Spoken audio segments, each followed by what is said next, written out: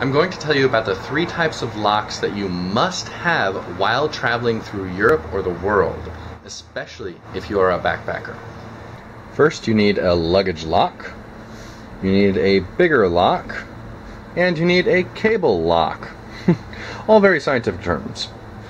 Now, most people have these little luggage locks, and you need them when you're going through airports or you're really traveling anywhere on a bus, a train, and you're going to put them on your luggage.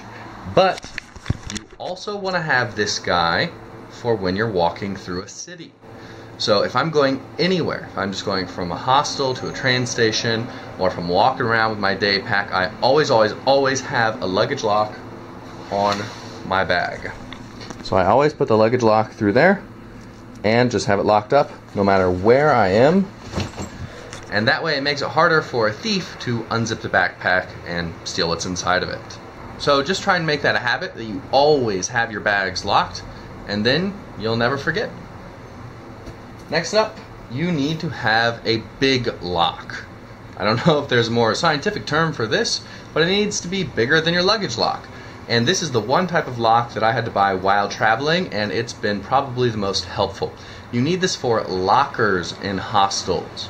So some hostels don't have lockers, but most do. And most of the ones that do make you put a lock on the locker itself.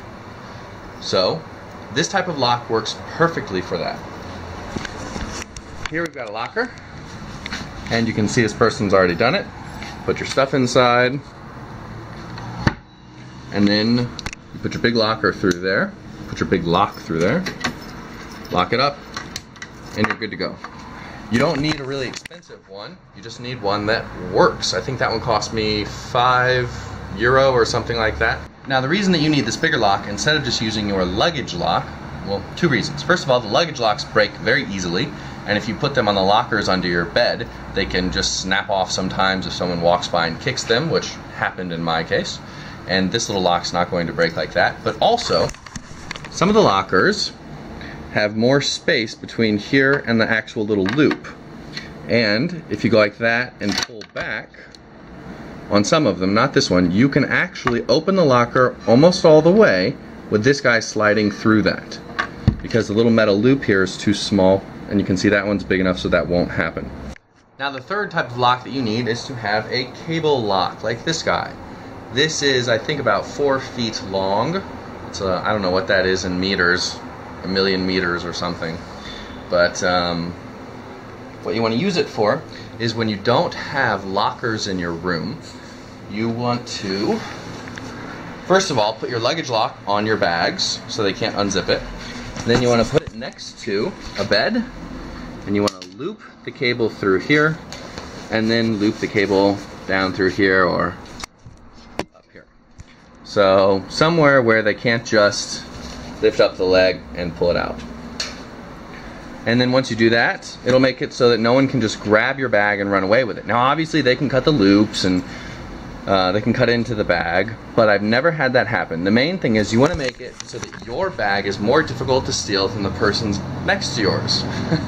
And that has worked for me so far for just under 2 years now, staying in hostels. So you want to make sure that the cable lock is long enough that it can fit through not just your little bag, but all of your bags all at once. So this 4-foot long cable has worked perfectly for me. It's not too long, not too short, and it works when I put my big bag next to it and this bag. The other thing, make sure that you don't put the cable lock through your shoulder straps, because those can just be undone very easily without cutting anything. Now, the other type of lock that you might have heard about is this mesh wire net that covers your entire bag, and that makes it so that people can't cut through it. Now, I've been in Europe for a little under 2 years, have never needed anything like that. However, I have heard that in Asia you might need something like that.